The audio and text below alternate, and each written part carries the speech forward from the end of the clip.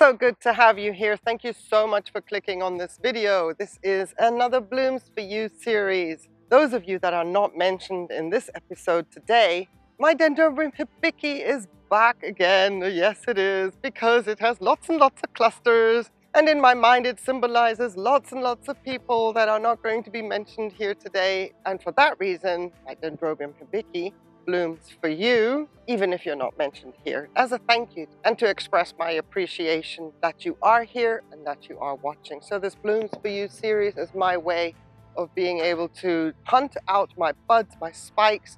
I start to allocate them on the list that I have in my database. If you comment, your name is on the list.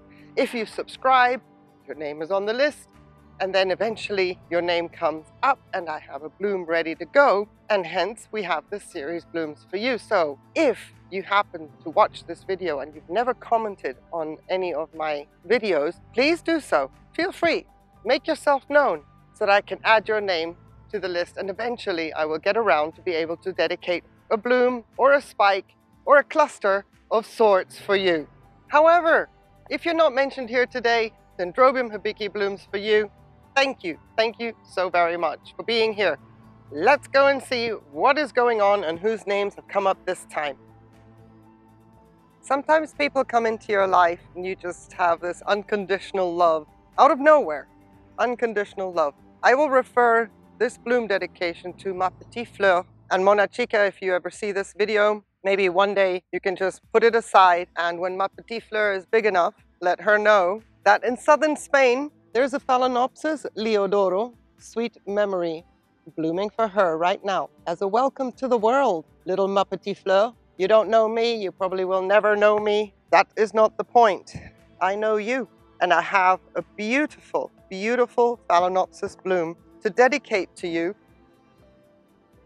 Well, I can say as a thank you for being a supporter on my channel, because I know you're watching.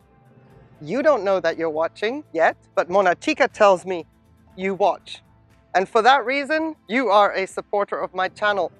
To my understanding, my youngest supporter even, so there you go. Let me tell you about this little bloom that I'm dedicating to you and why I think she is perfect for you. Your Mona Chica loves Phalaenopsis, and we are still going to figure out how to get your Mona Chica to grow Phalaenopsis successfully, now that I have managed to learn how to grow them successfully. This Phalaenopsis is of a different league altogether. This is a summer bloomer, and she is fragrant. If I were to tell you that she smells like a candy store when you're old enough, you will understand. But when I think of you, and I look at her as I'm dedicating her to you, Ma Petite Fleur, I think of this beautiful fragrance when a baby has just come out of a bath and is all snug, cleaned up, and you get the snuggles and lovings time and the smell of fresh baby. I know that's a bit far-fetched. I don't want to sound creepy, but receive this with love, Ma Petite Fleur, my little Phalaenopsis Leodoro sweet memory in the summer of 2021 for a gorgeous little one like you, with all her pinks and very pastel peach, her beautiful candy shop fragrance. She blooms for you. Thank you so much for bringing so much joy to my Mona Chica. And thank you for being here on my channel. Know that you are loved, unconditionally loved.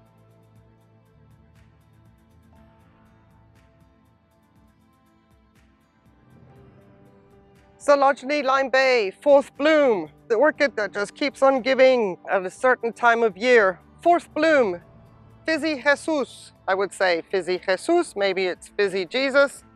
Either way, I hope you let me know in the comments below if I'm getting it wrong. However, what I haven't gotten wrong is that my Phylogeny Lime Bay fourth bloom is dedicated to you, Fizzy Jesus. So pleased, we are still going strong. The blooms are still looking fine. The next bud is already developing in the back. So far, so good. Touch wood. I would like to get to 13 blooms again. Not entirely sure if I'm going to get 2 spikes happening again this year. Everything seems to be so behind, in my opinion, as opposed to last year. Whereas last year I was probably already on bloom 7, I'm here now on bloom 4. So my quest for a double spike in 2021 is probably not going to manifest itself, but however, never mind. The orchid is doing great. Roots are going in the pot, and there's a possible swelling at the base of that one growth. We shall have to wait and see what this orchid does. And for the time being, I'm actually just pleased that the hot winds have not gone and frazzled out this spike and just burnt it to crisp. And then we don't have a single bloom. Fizzy Jesus, I hope you like this bloom. I hope that you see this video and know that you have been recognized, that I have you on the list, that I haven't forgotten about you. And here's my Coleogyne Lime Bay 4th bloom, blooming for you. Doesn't smell any different. We've still got that dusty room kind of fragrance, but it is not strong. You really have to get your nose in to the center here to be able to appreciate that fragrance. Oh my word. Money shot. The camera is not acting up today. This is fabulous. We can really get in there today. I must remember the time of day that I'm doing this. This is working a treat. Nice for a change. She is so hard to film, but not today. And look how translucent her petals and sepals are there. But she's not a flimsy bloom, by no means. Not flimsy, but very delicate looking. Oh boy. What a treat. Fizzy Jesus, really appreciate your support on my channel. Thank you so very, very much. I hope that everything is going well in your part of the world.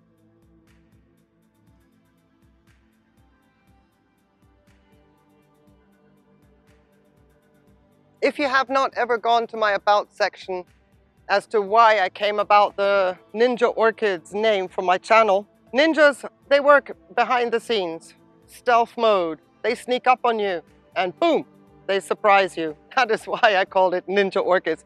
There's another reason, but that's for another video. This video is about my Zygopetalum Trosy Blue. These blooms have snuck up on me. Big surprise when I saw the buds. Never expected another blooming in the same year, 2021, but very, very welcome. And this spike I'm dedicating to Santosh K. Jayananthan. Thank you, Santosh, for your support here on my channel. Zygopetalum, second spike of 2021, for you to say thank you. I am very, very pleased, as you can probably hear by my voice. Totally unexpected, and let me tell you something. The viewfinder is washing the colors out a little bit. Previously, we had a little bit of sun on it, so it reflected a bit of yellow. But the color, the green, is a lime, bright lime green. More intense than I remember the blooming of earlier this year, late winter. Very, very lime green. Pretty much the color of the leaf. That is the color of the petals and sepals. And then the blotches, as I call them, very fancy technical term for orchid attribute markings of blooms. The blotches are the burgundy, as I remember. But this vivid green I've never had. The burgundy is also a little bit darker in real life. And when it comes to the lip, I can't describe the color of the lip without going into a royal purple, royalty purple, which leans more towards a blue as opposed to the purple that you see on camera. So this is clearly a beautiful purple, also on camera. Looks nice, I love it. But if you can imagine, if you put in a dollop of another fabulous technical term for how to mix and match colors, put in a dollop of blue into that purple that you see and get that royal color. That is what the blooms look like this time around. And they are probably by 50% bigger than they were the last time around as well, which is amazing. I have to say, I am super impressed. I didn't even expect this third bud to make it out of the sheath. You see how a bit yellow that looks? No. Take the background of the leaves. That is what the petals and sepals look like.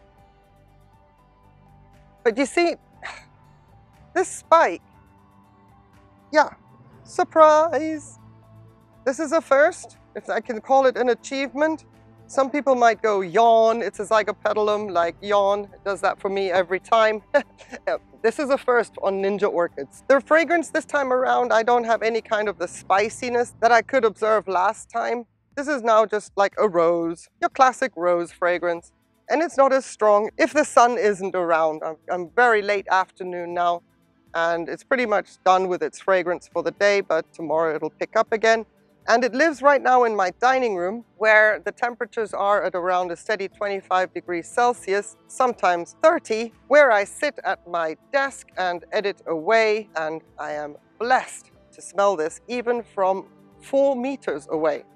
Very, very strong when it exudes its fragrance. So Santosh K. Jayantan by Zygopetalum Trozy Blue blooms for you to say thank you to you for supporting me here on my channel. Really, really appreciate it. Thank you so very, very much.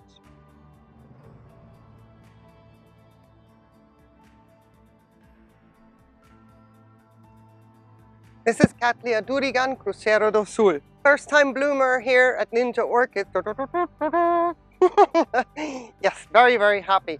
And I have 4 blooms, and because they're just so gorgeous and substantial and massive, I felt that I could dedicate a single bloom to each of you. Fabricante din Ciment, Relaxing ASMR, Nicole, and my Schlange. There you go, my Durigan Crucero do Sul por fin está en casa. Thank goodness, a wish list orchid and her blooms on my patio. Haven't had an issue with this orchid since I got her, which makes it an even bigger bonus. The worst thing is to get a wish list orchid and then it's a problem. Not an issue with this one at all. She came, she saw, she didn't have to conquer. I was already in love. But now that she's bloomed, it's like, woof, wasted. Cartwheels around the patio. Everything I thought that she would be, she is, which also ticks all the boxes. Sometimes you see something, you want something, you look forward to it, you get it, and then the blooms come and you're like, oh, I wasn't expecting them to be like this. And then you have to love it because it was your wish list orchid, and all these kind of things happen in your mind and there's a bit of a turmoil. Not the case with this one at all.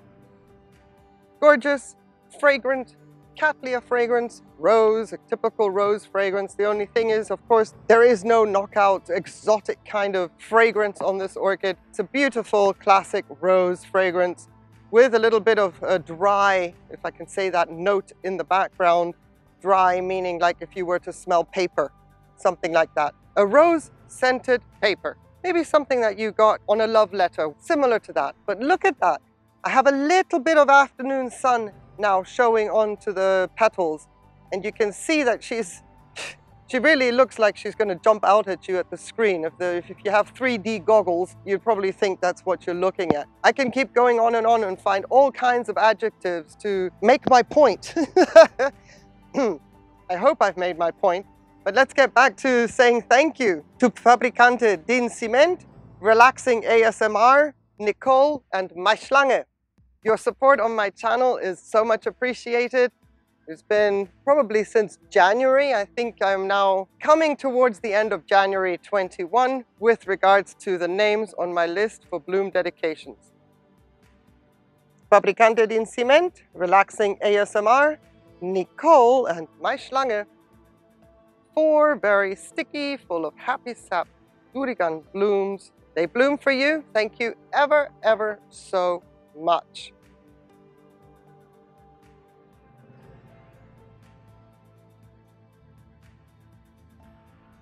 Neostylus Loose Leary back in the house for Glenda McDonald and Alicia Hill. Thank you, ladies, so very much for your support on my channel. I am very pleased to be able to present you with a gorgeous, gorgeous flush of blooms from my Neostylus Loose Learies. As a massive thank you to you for supporting me here on my channel. I have to tell you that I was kind of hesitant about the blooming of Loose Leary this year because the orchid herself suffered some cold damage, and I've had some magnesium deficiency occur and appear, and all these things I was thinking, oh well, we might get a spike out of it. There'll be some beautiful blooms to see. but not something as abundant as this that would warrant 2 names to be able to dedicate this spike to. And I'm really, really excited, thrilled to bits. And here comes the sun, washing out the colors a bit. So let me scoot her into the shade a little more, because we can really appreciate those blooms much better if they're not getting washed out. Very, very cute. I haven't counted them. 2, 4, 6, 8, 10, 12, 14 in total. That would make, well, that matches last year. So there's still a few buds to open, but she is at her prime right now. And I like to be able to do these clips when the blooms are at their prime, at their freshest. And now that my Neophanetia falcata has bloomed out, I don't have that fragrance to enjoy at night anymore, but the Loose Neri has taken over.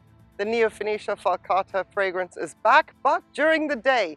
Bonus, I don't have to disturb Mr. and Mrs. Gecko at night. I can come out and she is very, very obvious in my blooming alley. And because she hangs very, very close to the Tolumnias, they are not fragrant. I know exactly how strong my Neo is at this point in time. I'm standing about 3 feet away and I can smell her from right here, which makes filming this clip so much fun because fragrance, beautiful blooms in the viewfinder, what can I say? Glenda MacDonald and Alicia Hill, what can I say? Well, the answer to that question is thank you. Thank you very, very much for your support on my channel. I hope that both of you are doing well in your part of the world. My Neostylus Loose Neri, she blooms for you.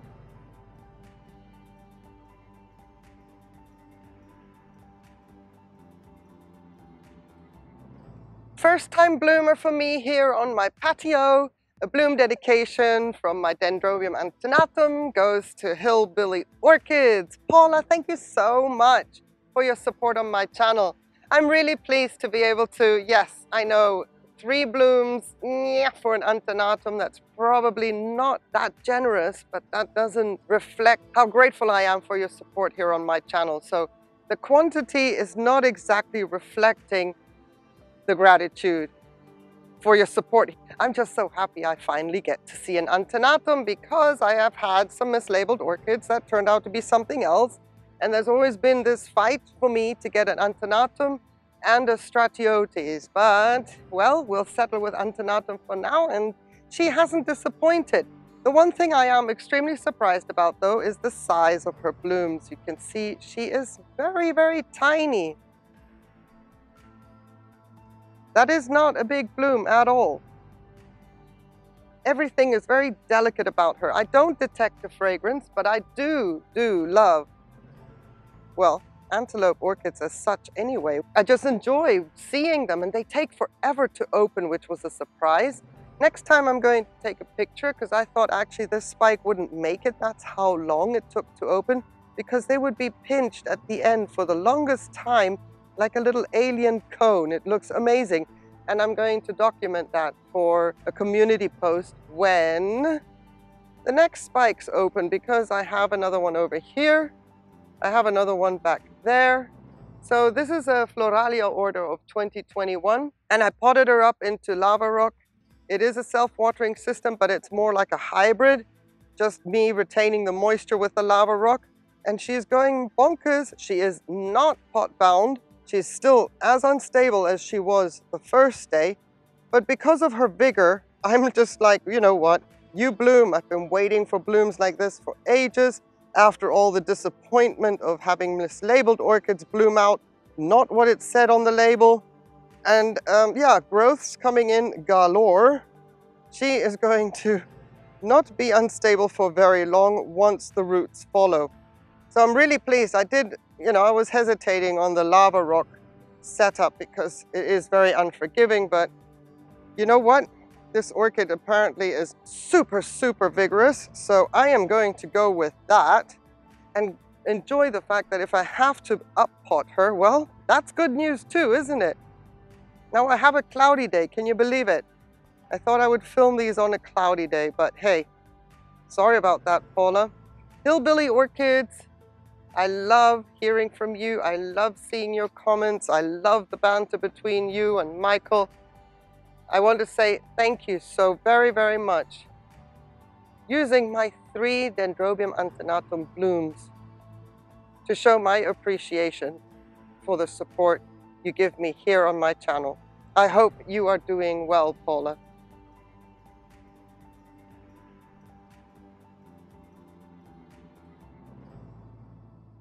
If you've watched to the end, thank you for your time. Really, really appreciate it.